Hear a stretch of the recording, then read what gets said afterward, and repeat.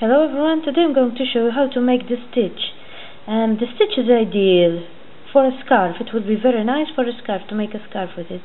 You only have to know 4 rows, only 4 rows. The second row, you always repeat the second row in every alternate row, so it's not difficult to make. Hope that you try it.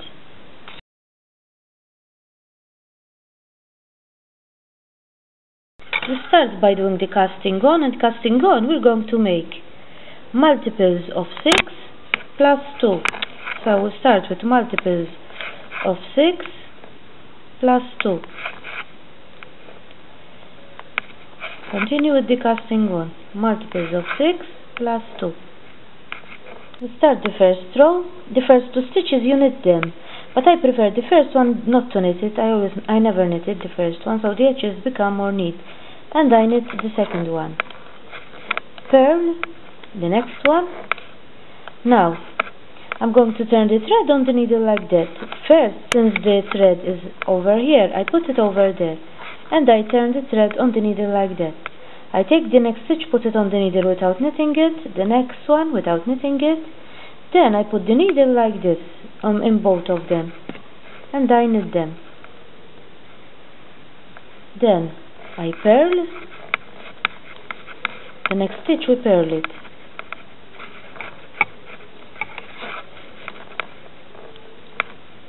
Now we're going to start again from the beginning. We knit 2, 1 and 2. We purl 1.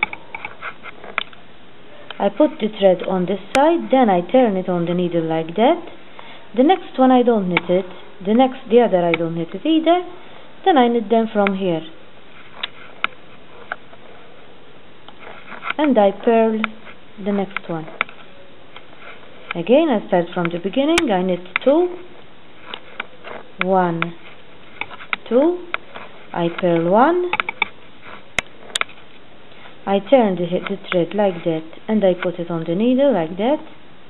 I put 2 here without knitting them, put the needle like that, and I knit them from the front here.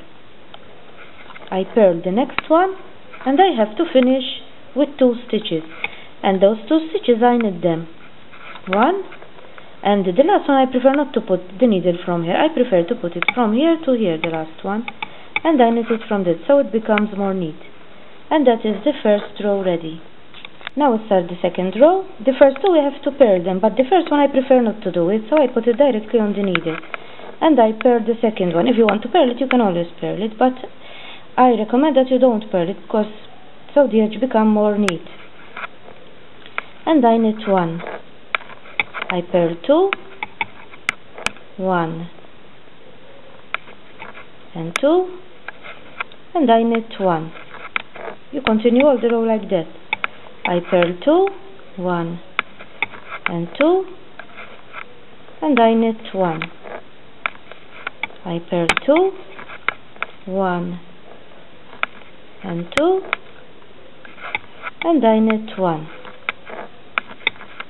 I purl 2, 1 and 2, and I knit 1. I purl 2, 1 and 2, and I knit 1, and I have the last 2, and the last 2 I purl them 1, and the last one I prefer to work it from here. Put the needle here. I prefer to work it like that, so that it becomes more neat, the edges. And that is the second row. Now we're going to start the third row, and the third row we started. The first 2 we knit them, and as I told you, the first one I don't like to knit it, so I put it directly on the needle, and I knit the second one. Now we purl the next one, and we're going to knit 2 together. Knit 2 together, 2 stitches together like that, and then turn the thread on the needle, and we purl 1. Again we start from the beginning. We knit 2, 1 and 2, we purl 1, we knit 2 together, and we turn the thread on the needle, and we purl 1. Again we knit 2, 1 and 2, we purl 1, we knit 2 together, we turn the thread on the needle, we purl 1, and we have the last 2 remaining, and we're going to knit them 1, and the last one, as I told you, I prefer to knit it from here, and 2, and that is the 3rd row. Now the 4th row is like the 2nd row. The first 2 we purl them. The first one I prefer not to knit it, and I'm going to knit the purl the 2nd one, and we knit 1, we purl 2, 1 and 2, and we knit 1, we purl 2, 1 and 2, and we knit 1,